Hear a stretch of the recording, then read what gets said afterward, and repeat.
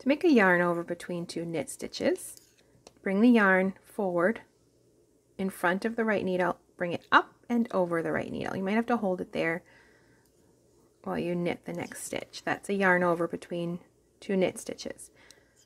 What about a yarn over between a knit and a purl? I've just knit this stitch. I'll make my yarn over, bring the yarn up and over, but now I want to purl a stitch, so I need to bring the yarn to the front to purl. That's a yarn over between a knit and a purl. A yarn over between 2 purl stitches. I've purled a stitch, bring the yarn up and around the needle and back to the front to purl the next stitch.